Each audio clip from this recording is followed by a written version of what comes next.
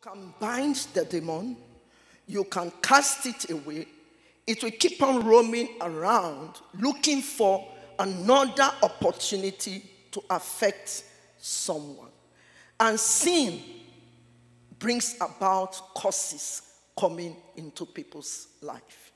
Sin is a gateway that brings about causes coming into people's life. So continuously we will stand in our guard that we will not allow the enemy to come back to torment us and our household. Yes, I've prayed the sinner's prayer.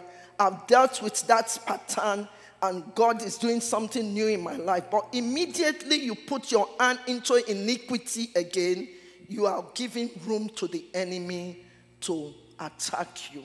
God forbid we will not do that in the name of Jesus. We will not do that in the name of Jesus. So the beginning of curses was even from the Garden of Eden. In Genesis chapter 3, when man sinned against God, and God pronounced a curse. Let's look at it from 15 to 18. So that is the genesis of curses. When man sinned against God, God pronounced a curse upon man, upon the serpent and upon the earth, and we are part of the earth. Genesis chapter 3 from verse 15. It says, and I will put enmity. That's God talking to the serpent now. Maybe I start from 13, really. And the Lord said unto the woman, what is this that thou hast done? And the woman said, the serpent beguiled me, and I did it. Put enmity between you, thee, and the woman, and between thy seed and her seed. It shall bruise thy head, and thou shalt bruise his heel. Thank God the seed there was Jesus finally putting an end to the works of the enemy. So that is the beginning of curses. Even when Cain killed Abel, God cursed Cain and said, look, you will be a vagabond. Wherever you go, they will destroy you. Then he had to plead that the curse was too much, and God had to do some form of amendment. Praise the Lord. So the beginning of sicknesses, disease, disabilities, barrenness, so many things that run in family, they were all a result of curses or evil covenants that run in family. But now as a worker, how do we take our stand and live in this liberty which Christ has given to us? The aim is that curses run in family.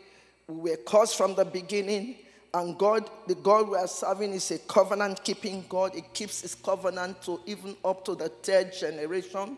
So we as children of Abraham by faith, we want to walk as covenant children, and we want to stand in the liberty Christ has given to us.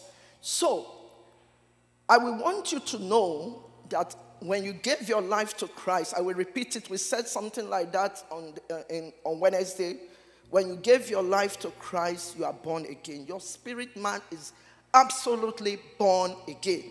But now, your soul needs to be renewed. Some things needs to be taken care of in your soul. And because of that, because evil patterns, if you grow in a house where everybody's cursing everybody is doing the same thing, it will rub off on you, whether you like it or not. That environment will rub off on you. So even though you are born again, that habit, that thing that is rubbing off on you, that you see yourself doing like the way your mother used to do, or the way your uncle used to do, or the way your father used to do, has to be dealt with in the place of prayer. So that's why now you are going to pray, based on Galatians chapter 3, 13 and 14, that God has redeemed you. You have been redeemed. So this thing that runs in the family, Lord, I dissociate myself from it. I'm no longer part of it by the efficacy of blood of Jesus, because Christ has redeemed us from the curse of the law, being made curse for us. I try to understand. He redeemed us from the powers of darkness, Colossians chapter 1, verse 13. So these are just scriptural things we do to stand firm in this liberty Christ has given to us according to Galatians chapter 5, verse 1. So, when you do that, continuously, the enemy cannot oppress a child of God that lives in holiness. That's the truth about it. They will come, but they will run back. They will not be able to touch you because they will not find any fault in you. Very important. The reason why people still suffer some of these things is because they are not standing on in faith, standing in the holiness Christ has given to them and staying on lane. If you don't stand on lane, then what happens is that the enemy has a right, because according to Deuteronomy 28, you will see the blessings that come from verse 1 to 14. But the curses starts from 15 downwards up to about 64. When you do this, you are cursed. When you do this, you are cursed. When you are still lying. In fact, the one that bothers me that I think we are going to discuss as workers, let's look at Deuteronomy 28:46. Because I'm bringing this now as workers in this vineyard. Okay. If anybody sees it, you can read it for me. Deuteronomy chapter 28, verse 46. And let someone else open Jeremiah 48:10. I want us to walk in this liberty. I do not want us to put any more problems into our own lives. 45, I mean. Moreover, all these curses before, that's it. Okay. It starts from 45, sorry. Okay. Yeah. Deuteronomy chapter 45 to 48. Yeah. Moreover, all these curses shall come upon you and pursue and overtake you until you are destroyed, because you did not obey the voice of the Lord your God, to keep his commandments and his statutes which he commanded you. Mm-hmm. And they shall be upon you for a sign and a wonder, and on your descendants forever. Then 47. 47. That is where, yeah. Because you did not serve the Lord your God with joy and gladness of heart, for the abundance of everything. That is it. Just hold on. You see the curses that go, that if you do not even serve the Lord with joyfulness, those curses can come on us. Are you seeing it? When you start from 45 to that place, these are the things that will happen. But because thou servest not the Lord thy God with joyfulness, with gladness of heart, for the abundance of all things. So it's very, very important for us to get the blessing of serving, because for the mere fact you are serving God, you are blessed. You are blessed. God is a rewarder. God is a rewarder.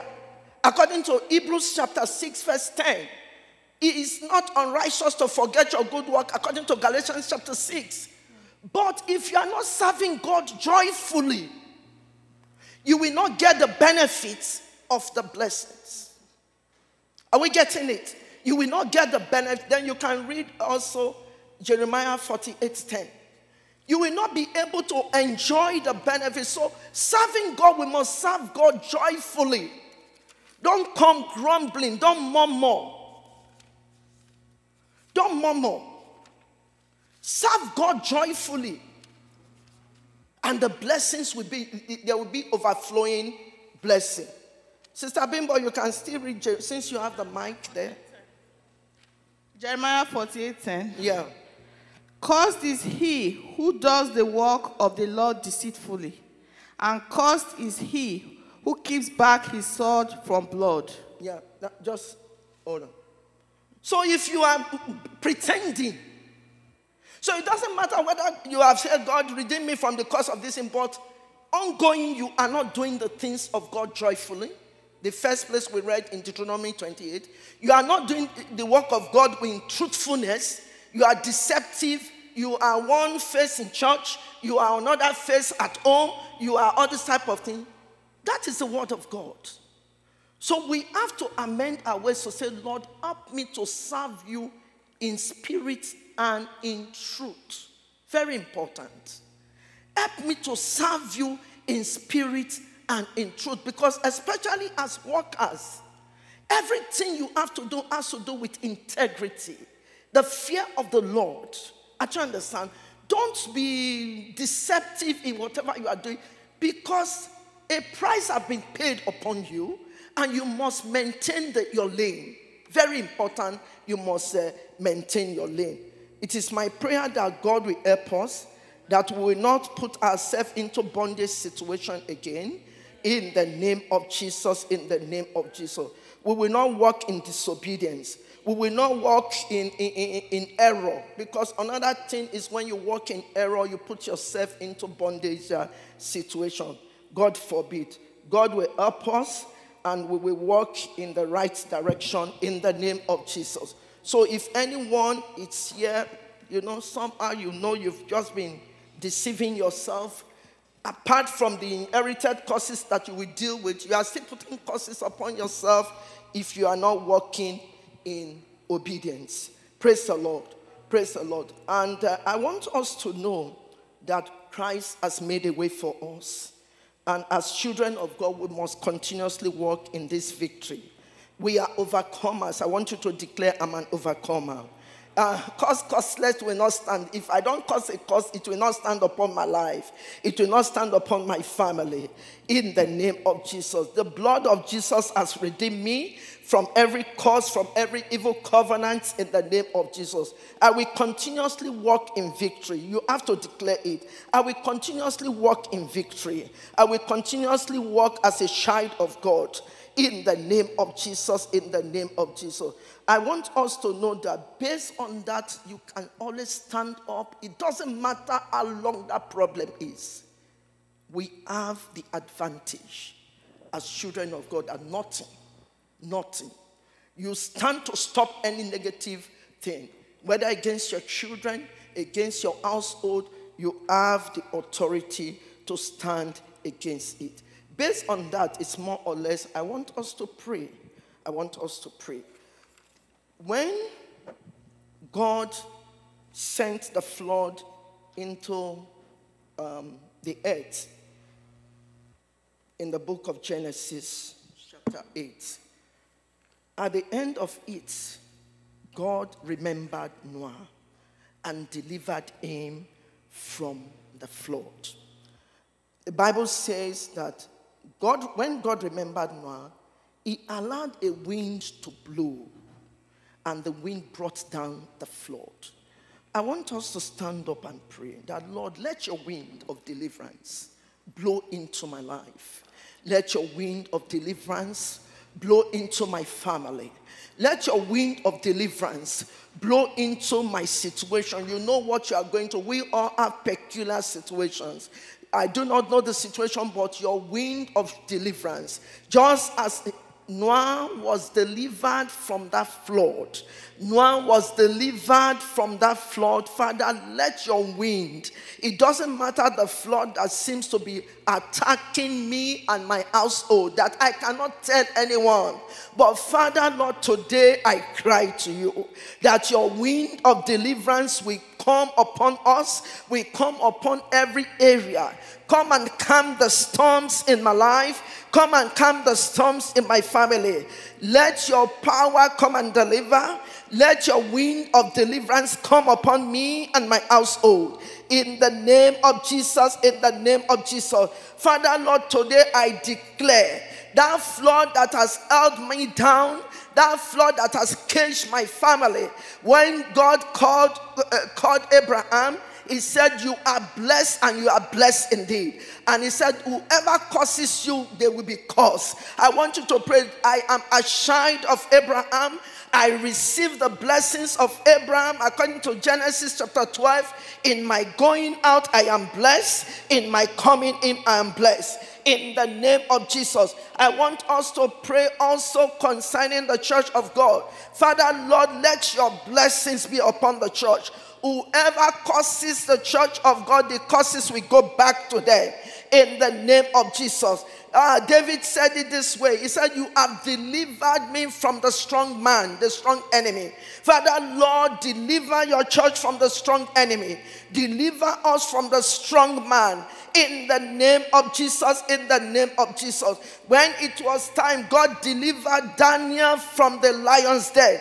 In Daniel chapter 6, Father, deliver us from every lion of our life, from every bear of our life, in the name of Jesus, in the name of Jesus. My Father, my God, your word says you are faithful to the end. Father, you are a covenant-keeping God. Your covenant upon my life, upon my family. Father, the covenant of peace, the covenant of safety. Father, let it be upon me. Let it be upon my household. In the name of Jesus, I reject, oh Lord, the strongholds of the enemy that will want to put me in captivity. I reject the stronghold of the enemy that will want to put my children in captivity. I reject the stronghold of the enemy that will want to put the church in captivity. Father, by your blood, contend with anything that contends with us. Contend with anything that contends with our family. In the name of Jesus, in the name of Jesus. Father, Lord, arise, O Lord. Let the enemies of our lives be scattered. Let the enemies of your church be scattered. Father, the time to deliver has come. The time to favor has come. The time to set captives have come. In the name of Jesus. Father, Lord, let captives be set free.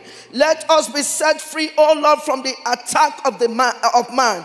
In the name of Jesus, in the name of Jesus, I declare my health is restored, because the word of God says in Psalm 107 verse 20, he sent forth his word and his word healed. Father, Lord, we declare healing concerning every area of our lives in the name of Jesus. We declare that the sent word will bring about healing. We bring about deliverance in the name of Jesus. We put the blood mark over our lives. We put the blood mark over the church of God. We put the blood mark over the heavens. We put the blood mark over everything that concerns us, because when they see the blood, they will pass over. By the reasoning of the blood of Jesus, we overcome every attack of the enemy. Every attack of the enemy concerning my documents, concerning my children, concerning my career, concerning my health, concerning my marriage, concerning, oh Lord, everything, my grandchildren. Father, by the blood I overcome. In the name of Jesus, in the name of Jesus. Father, Lord, by your almightiness, we will move forward. And no more stagnation, no more retrogression. We will move forward in the journey of life. The path of the just shineth brighter and brighter towards the perfect day. It was 430 years the children of Israel were in captivity, but in one night they were delivered, and nothing held them down any longer. Father, nothing will hold me down mentally, physically, spiritually, emotionally. I am moving forward. I am forging forward in the name of Jesus, in the name of Jesus. Thank you, Father. Father, we thank you because you are a covenant-keeping God. Your word says we should call upon you and you will answer and deliver. We've called upon you, whether we know it or not, any areas of our lives or family that the enemy is still holding us down. Father, today, by your almightiness, let there be deliverance. Let there be, oh Lord, restoration of anything that was stolen away from us in the name of Jesus. My God and my King, as we move forward as a church, people will see the evidence in our life that you've met us. We've had an encounter with you, and our lives will not remain the same. Once more, we thank you, Father, for in Jesus' name we have prayed.